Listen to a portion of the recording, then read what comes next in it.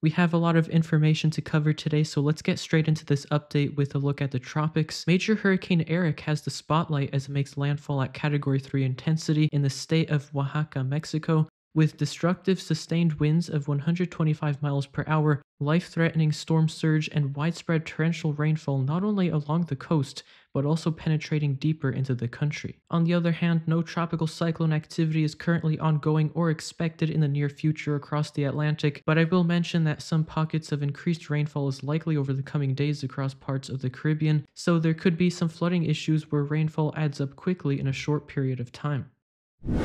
Over in Europe, let's quickly review what we've seen over the last week. You may recall how my recent videos revolved around a developing omega block regime. This led to a period of higher temperatures and a few rounds of intense severe storms across Western Europe, before eventually spreading eastward as the pattern began to shift. Then, with high pressure moving off the Atlantic last weekend into the beginning of this week, we saw a brief period of calmer and cooler weather off to the north, but high temperatures and repeated rounds of storms continued from the Iberian Peninsula all the way to Italy.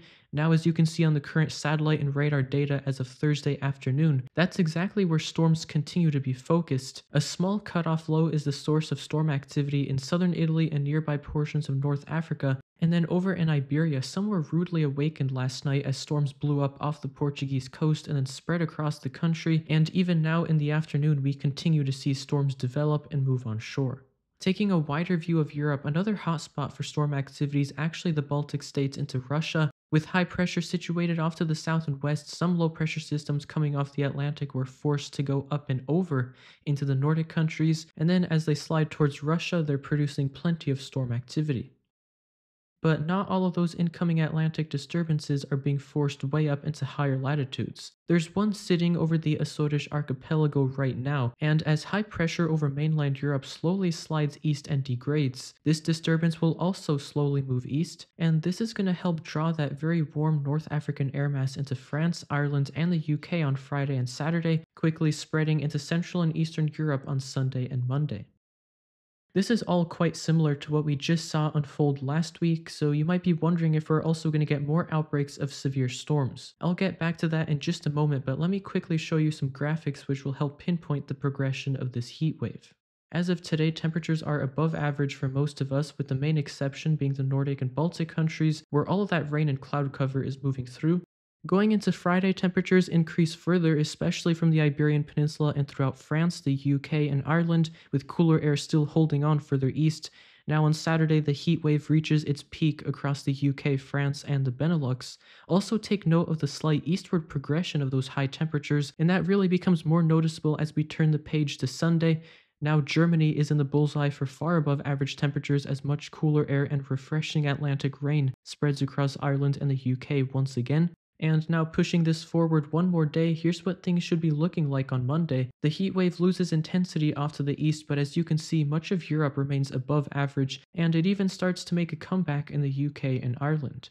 Let's now turn our attention to the precipitation side of things. Starting today, there's a lot of available thunderstorm energy from Portugal and Spain to the Mediterranean, and this is represented by all that pink and yellow floating around. I like using this graphic because it really accentuates where the instability is as weather patterns shift. As temperatures increase on Friday up through France and the UK, we also see some convective energy show up as far north as Scotland, so I wouldn't be surprised to see some pop-up storms mainly around the higher terrain of Wales and Scotland during the afternoon and evening, with other storms forming in northwestern France. Saturday could present the best chance for more widespread storm activity mainly in Wales and England, and this is also when temperatures will be highest. On Sunday, there's all that rain spreading into Ireland and the UK, helping to briefly knock down temperatures, and then from Iberia all the way to Denmark, there is some potential for some storm activity, but quite honestly, this does not look anywhere near as significant as the series of severe weather events we saw last week, but it's still something to watch nonetheless.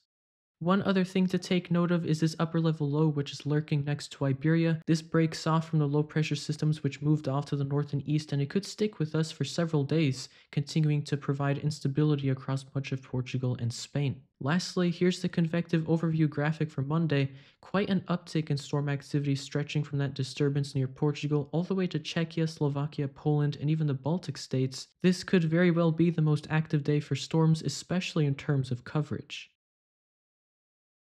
Here's a look at all the rain to expect through next Monday. It really doesn't appear to be much across southern Europe despite the potential for all those storms, and that's mostly because weather models struggle to simulate scattered convective activity, which makes sense since it's very unpredictable. The bottom line is just to be aware of locally intense rainfall wherever those storms do set up. Now from the UK and Ireland and extending through the Nordic and Baltic countries, most of the precipitation will come from periods of steadier rain, so this is much easier for weather models to predict. One last thing before we conclude today's forecast, I wanted to give you a quick preview into next week. One of the main highlights I'm seeing suggested by several weather models is a turn towards a zonal flow regime, and unlike an omega block which tends to be more stuck, zonal flow is characterized by predominantly west to east movement of air in the atmosphere, creating a more uniform and predictable weather pattern. We might see several Atlantic disturbances passing through northern Europe while the southern half is largely untouched. This makes it easy for intense heat to build. In terms of severe storms, keep an eye on that cutoff low near Iberia, especially during the first half of the week, and then with those Atlantic lows clashing with the warm air across Europe, I expect to see more rounds of strong to severe storms across several countries. Thank you all for watching this forecast. I know it was a lot of information to digest, but to conclude this video, please enjoy the weather-related media submitted by subscribers of this channel.